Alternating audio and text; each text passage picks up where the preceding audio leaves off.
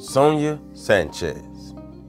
September 9th, 1934, where Sonia Benita Driver was born in Birmingham, Alabama, to her parents, Wilson and Lena Driver.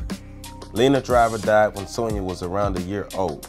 She and her sister were raised by their paternal grandmother until she passed away. From then on, they would live with various relatives before moving to Harlem, New York with their father in 1943. Sanchez would begin to write after her move to Harlem.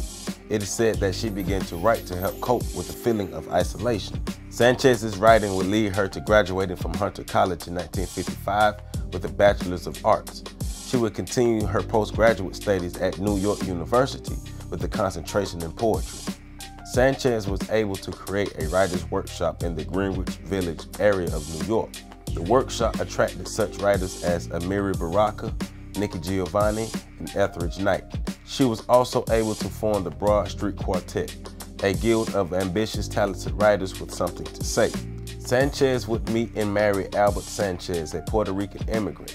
The two remained together for a short time before divorcing. In 1968, Sanchez would marry fellow poet and activist Etheridge Knight, and the couple would have 3 children.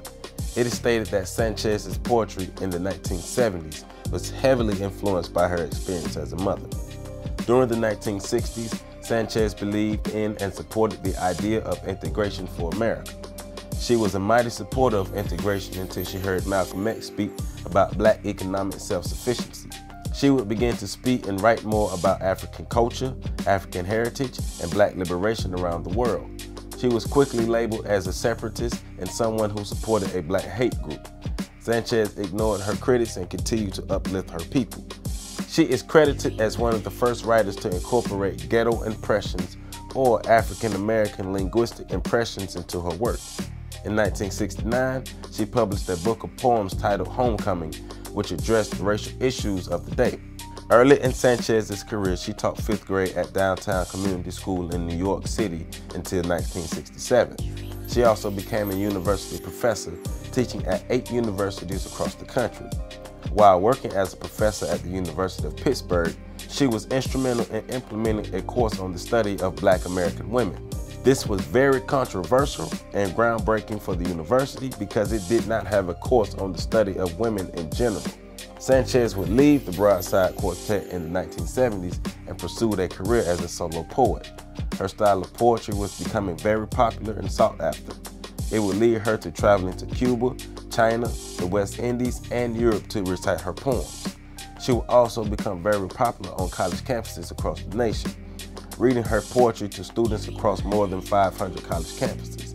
She would publish a number of poetry books, including her book Homegirls and Hand Grenades, which won the American Book Award in 1985.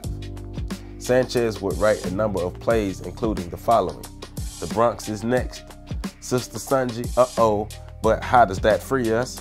And Malcolm Man, Don't Live Here No More.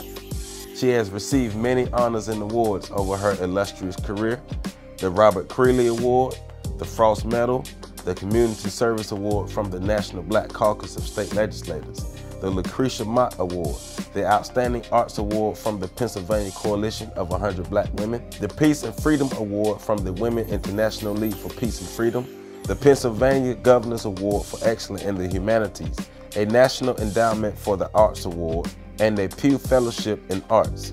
She was also appointed Philadelphia's Poet Laureate by Mayor Michael Nutter and served from 2012 to 2014. Welcome to this path of freedom, this path of justice, this path of peace, this path that says simply, welcome, we need you. For this earth, this earth will not be a just earth until you young people pick up the mantle of peace and justice and freedom.